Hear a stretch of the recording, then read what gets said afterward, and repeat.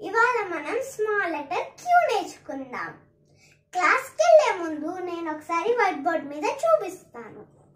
ఎట్లా small letter Q ఎట్లా రాయాలంటే ఫస్ట్ నంబర్ 9 మీకు తెలుసు కదా నంబర్ 9 ఎట్లా రాయాలో. అట్లా నంబర్ 9 ఒక నంబర్ 9 రాసి స్టాండింగ్ లైన్ లాస్ట్ లోంచి ఒక స్లాంటింగ్ లైన్ అప్వర్డ్ గీయాలి. అంతే, అయిపోయింది. హాయ్ కిడ్స్, ఈరోజు మనం నేర్చుకుంటున్న లెటర్ స్మాల్ లెటర్ క్యూ. ఏంటిది ఇంత కష్టంగా ఉంది అని అనుకుంటున్నారా? కాదు, చాలా ఈజీ. ఎలా అనేది మనం చూద్దాం. సో ఇక్కడ మనకు చూపించినట్టు ఎలా ఉంది. సో సిరి చెప్పినట్టు ఫస్ట్ 9 లాగా రాసేసి చిన్న స్లాంటింగ్ లైన్ ఇచ్చుకోవడం, అంతేనా? సో ఇక్కడైతే నెంబర్ 1 సర్కిల్ ఇచ్చాడు, number 2 standing line, number 3 upwards ఒక స్లాంటింగ్ లైన్. సో ఇది మనకి 4 గ్రిడ్ లైన్స్లో వచ్చేది. సో ఇవన్నీ కూడా మనం ఇప్పుడు నేర్చుకుందాం. సో క్యూ ఎలా రాయాలంటే కిడ్స్, ఫస్ట్ సిరి చెప్పినట్టు నెంబర్ 9 మీకు వచ్చు కదా, number 9 రాసేయండి. Okay, so small circle, దాని నుంచి ఒక స్టాండింగ్ లైన్, తర్వాత ఈ ఎండ్ స్టాండింగ్ లైన్ నుంచి ఒక స్మాల్ స్లాంటింగ్ లైన్ అప్వర్డ్ రాయాలి. ఓకేనా? ఇది స్మాల్ లెటర్ క్యూ. రైట్, మళ్ళీ చూపిస్తాను.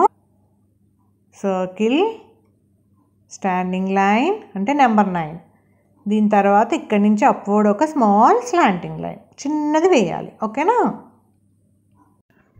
సో ఇక్కడ మనకి 4 గ్రిడ్ లైన్స్లో స్మాల్ లెటర్ పీ లాగానే స్మాల్ లెటర్ క్యూ సర్కిల్ వచ్చేసి ఇలా రాసి 2 బ్లూ లైన్స్లో స్టాండింగ్ లైన్ కిందకి and small slanting line.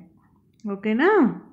So last 3 లైన్స్లో మనం స్మాల్ లెటర్ క్యూ రాసుకోవాలి. ఓకేనా? Yes, like this.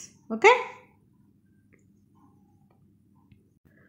క్యూతో ఇంకొన్ని వర్డ్స్ నేర్చుకుందామా మనం? ఓకే, నిన్న చెప్పినట్టు ప్రతి వర్డ్కి క్యూతో ఒక వర్డ్ మనం ఉంది అంటే క్యూ పక్కన యూ అనేది కంపల్సరీ ఉంటుంది. ఓకేనా? So దేంటిది first one? Quiet. Q for quite. Quiet అంటే ఏంటి? బీ క్వైట్, కీప్ క్వైట్ అంటారంటే ఏంటి? కామ్గా ఉండండి, నాయిస్ చేయొద్దు, సౌండ్ చేయొద్దు, డిస్టర్బ్గా చేయొద్దు అని చెప్పేసి అనేదాన్ని క్వైట్ అంటారు. Q for క్విల్. Q for క్విల్. క్విల్ అంటే ఏంటి? ఈక. ఈకలు ఎక్కడ ఉంటాయి చెప్పండి? It's a large stiff feather from the wing are tile of a bird. ఇప్పుడు మన పీజియమ్స్ కానీ చాలా బర్డ్స్కి కంపల్సరీ ఈకలు ఉంటాయి, అవునా? వాటిల్ని క్విల్స్ అంటారు. Q for quilt. Q for quilt. Quilt is a warm bed cover that is made of 2 layers of cloth filled with wool, cotton or soft feathers. అంటే 2 layers వెచ్చగా ఉంటుందన్నమాట. క్విల్ట్ అంటే చిన్నప్పుడు మీ గ్రాండ్ మదర్స్ ఆ కాలంలో వాటిల్ని బొంతలు అంటారు యాక్చువల్గా. ఓకేనా? బట్ ఇప్పుడు పాష్గా క్విల్ట్ అంటున్నారు. బట్ ఏంటంటే చాలా వెచ్చగా ఉంటుంది ఇది కప్పుకుంటే, దుప్పట్ లాంటిదే, కాకపోతే ఇంకొంచెం ముద్దుగా ఉండేది. ఓకేనా? Q for quiver. Q for quiver. Quiver is a case for carrying are holding arrows. So hunting చేసేవాళ్ళు, లేకపోతే అది వరకు రాజుల కాలంలో బాణాలు వేసేవాళ్ళు కదా, కానీ వెనకాల బాణాలు పెట్టుకోవడానికి ఒకటి ఉండాలి కేస్. సో దాన్ని క్వివర్ అంటారు. దాన్ని వీళ్ళు ఏంటంటే ఇట్లా తగిలించుకుని బెల్ట్ పెట్టుకునేటట్టు ఉంటుంది. Q fur coat. Q fur coat. Coat అంటే ఏంటి? కొటేషన్స్, అవునా? కొటేషన్స్ అంటే మనకి ఒక ప్యాసేజ్ కానీ ఒక కాంబినేషన్ ఆఫ్ వర్డ్స్ అట్లా ఉండేది కొటేషన్స్ అంటారు. So coat. So return are said by another person exactly. So పెద్ద పెద్ద గొప్ప గొప్ప వాళ్ళు మంచి మంచి సెంటెన్సెస్ చెప్తారు కదా. ఇక్కడ ఇచ్చిన సెంటెన్స్ ఏంటి? Don't find faults, find fixes. Wow. Q for queue. Q for queue. Main ఇక్కడ మనం క్యూ ఎప్పుడు పాటిస్తాము? ఎప్పుడైనా సరే ఎక్కడికైనా మనం వెళ్ళినప్పుడు కానీ బస్ ఎక్కేటప్పుడు లేకపోతే స్కూల్కి వెళ్ళేటప్పుడు అవునా క్యూలో వెళ్ళండి అని చెప్పేసి అంటారు. So circle the small letter Q. First letter ఏంటి?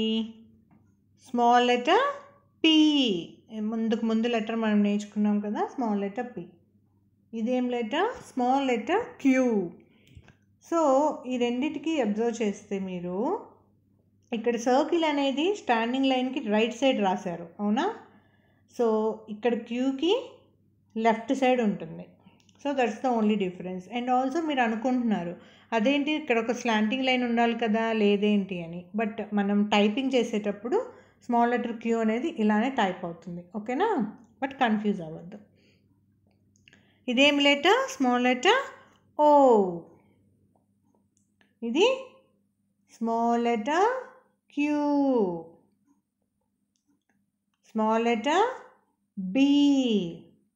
అన్నీ ఒకేలాగా ఉన్నాయి మీరు అబ్జర్వ్ చేస్తే, కానీ జాగ్రత్తగా ఉండాలి. చూడు పీ క్యూ బి డి ఇవన్నీ కూడా స్టాండింగ్ లైన్ రైట్కో ఆర్ లెఫ్ట్కో, కానీ అబ్జర్వ్ చేయండి. Small letter D. Small letter D. Small letter Q. Small letter N. So మీరు ఒక పేపర్ మీద పీ క్యూ బి డి అన్నీ రాస్తే మీకు కన్ఫ్యూజ్ అవ్వకుండా ఏంటి డిఫరెన్స్ అనేది తెలుస్తుంది, మీరు కన్ఫ్యూజ్ అవ్వకుండా ఉంటారు, ఓకేనా. Circle the picture start with you. చూద్దామా.